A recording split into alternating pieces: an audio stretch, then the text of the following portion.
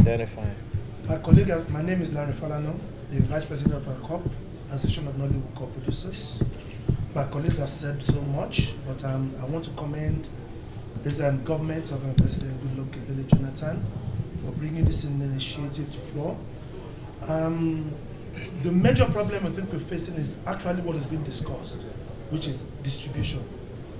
I was going to initiate advice until my Honorable Minister got up and said something. I took it out of my mouth. I was going to suggest that the 3 billion naira should actually be concentrated on distribution frame. That is the major problem of Nollywood. That is the major problem we filmmakers are having in Nollywood.